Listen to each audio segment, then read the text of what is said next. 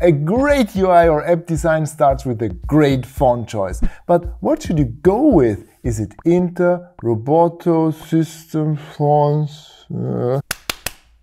Sorry, kinda narcoleptic when it comes to them. No, you won't look like all the others. You want to pick a font that follows feeling and function. But how can you make up your mind when there are so many options?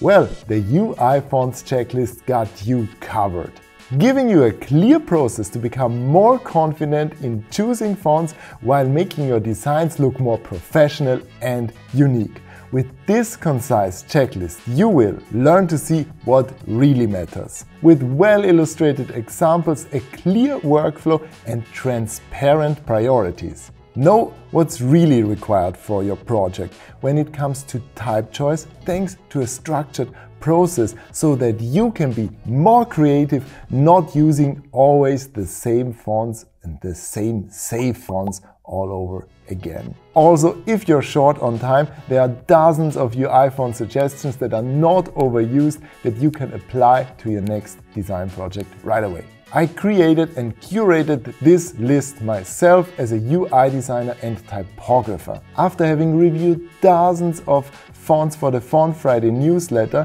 I distilled the essentials in a practical, accessible and easy way for you. This checklist already helped designers and developers to gain more confidence and make better decisions.